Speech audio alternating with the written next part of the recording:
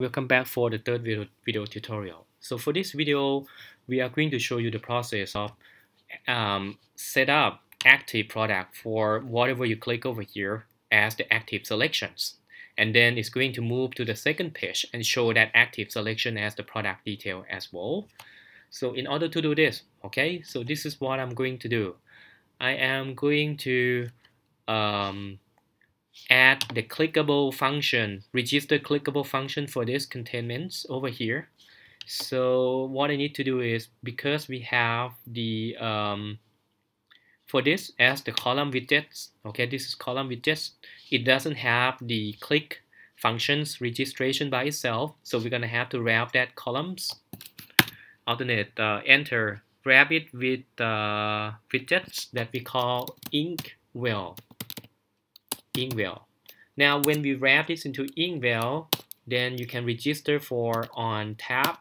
It's a function call, so I just put anonymous function here, and we say move to product detail page. But before we move to product detail page, then it's the good idea to set the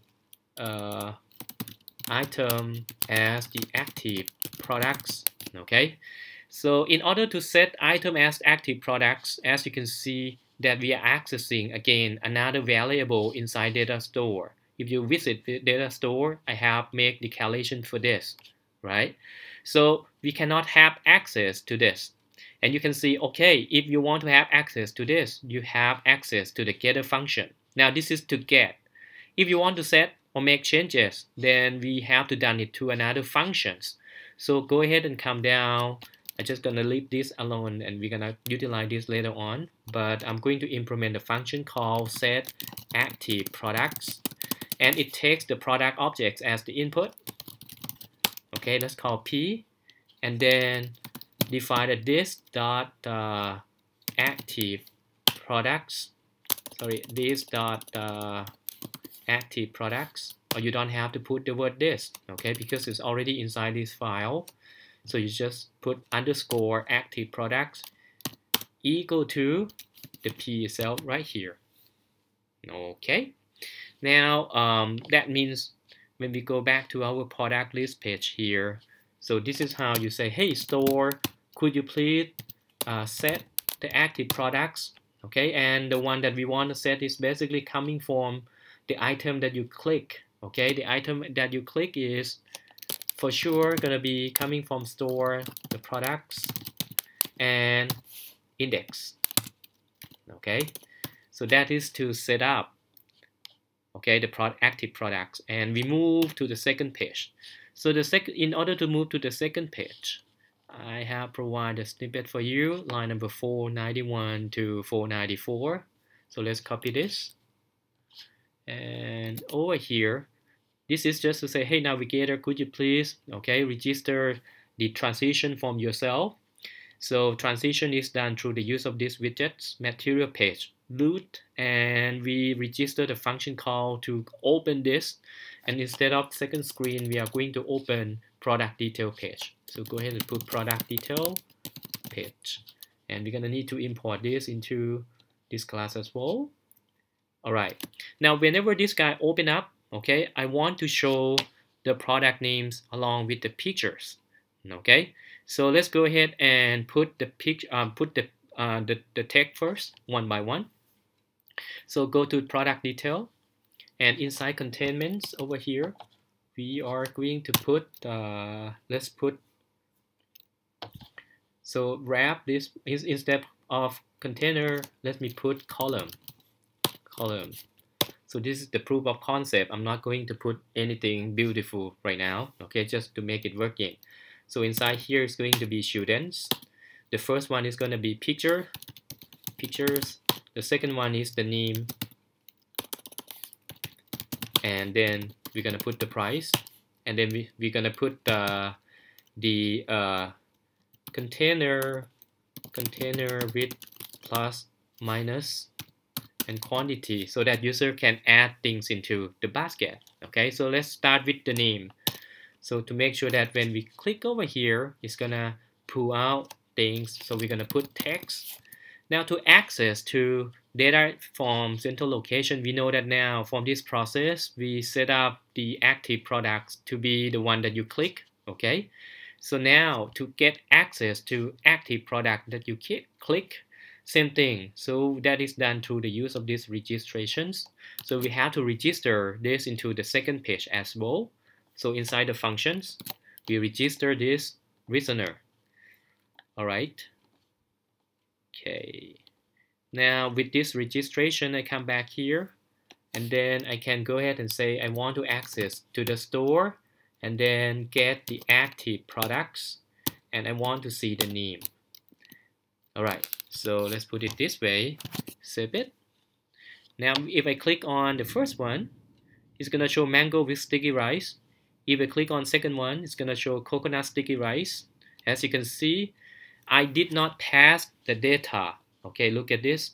In the previous lab 6 and lab 5, you have witnessed that in order to show things from this one to another one, I have to pass those objects along as the parameter as with the constructor here. But for now, I don't have to do it. I just have to be able to go ahead and say, hey, now just work with the store. We have the same listener name. It doesn't matter what name you want to use, but I keep it consistent, so that's why I use the word store. Then you can access the store, any variable, and any information as you like. So we're gonna continue with the price as well with text. All right, and then store active products dot price. But since price is in number, we're gonna have to turn it into text. All right, and it's a good idea to put paddings between each one. So we have paddings. All right, save it. Now let's go back here. You can see that we have it right here. We also need to make sure that this one stay in the center. So I think we are talking about cross-axis alignments, cross-axis alignment dot center. So let's try again and see. I think we're gonna have to wrap this into container to make this effect. Okay, let me remove this first. Okay, and now we are going to put the picture at the top. So go ahead and put pictures here. So to have pictures, we're gonna use, as I told you, that I can use line number 500 to 506. Copy this. Okay, and then Control V. And this one again, we're accessing the image from the active products, so we can refer to store active products, okay, and then dot pick. All right, now let's go ahead and see this. As you can see, we got this one. Now we are going to implement plus minus button below, but before that, I think I'm going to wrap this into a container. See if I can put this into center. Okay, how about if I put it into the another widgets called align, and then for the alignments, I'm gonna have alignments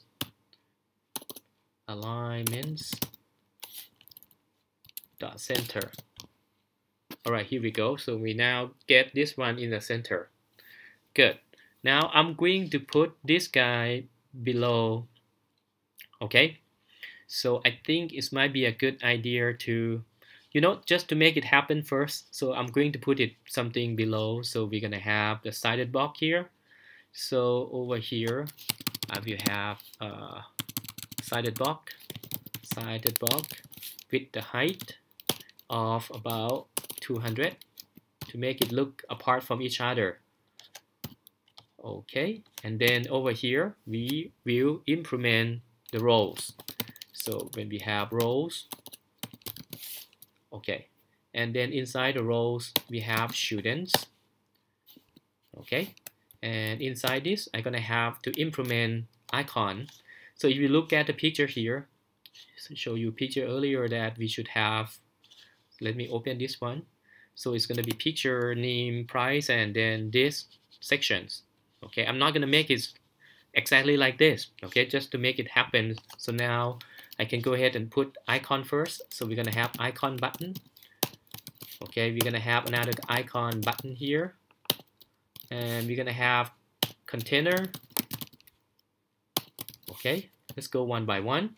Now the first icon button, then I can put icon with the icon constructors that I can put add right here, and I can specify the color of the icon, color dot green. Okay, and for this one, then I can go ahead and put icon constructors, icon remove, and the color of the icon is going to be color dot red one. Okay, now for the container, it's going to have the border with the text inside. So let me go ahead and put child. So the child is going to be the text, and it's going to come from the store of the active products, and we can have access to the QTY as well, to string. Okay, and another part is going to be the borders coming by using declarations. So we're going to use block declaration for this. For block declaration, we put border and border dot all, and then we put color of color of, let's go for gray one. All right, so this is my intention now, so we should see something below. So let me refresh this and go back to this. As you can see now, we got something similar to this. Okay, all right, now let me look at this more clearer. So this is the column. Now the column here has implemented pictures, okay, to text, and this guy stay below. So I think I'm gonna have to wrap this into the containment as well. Let me put this into containers. Then I can put the width of the container. Let's put 300. All right, and then I'm going to put this as, I'm not sure if this is possible, but I think this is possible. Let me put okay, since this one is below and it's inside the column itself. Okay, and I didn't see the border at all. Let me see what's going on. I have container, I have QT1. Oh yeah, container is there, but I need to have container that wrap this together as well. Okay, all together for this. So that's why I should have the declarations, a block declaration as well. And this one, this container, okay, contain this whole thing here, whole thing. So container now can have declaration, a border, and then I have border dot all. Then I can put color dot, let's go for green for now. All right, so you can see that this is what I have. Now inside itself here, you can see this is already center, okay, but this guy is not in the center. So in the row, let me put mean axis alignment dot center. All right, so we got this guy in the center. Good. Okay, now what else? Whenever I click on the icon button, okay, I want to also change the value of the products in the basket. So I want to add this into the basket. So we're gonna have to go to the store and add the function to implement the function in the store. So that is allow us to make changes in the value of things inside this variable. Okay, so we are going to do that in the next video tutorial. Thank you.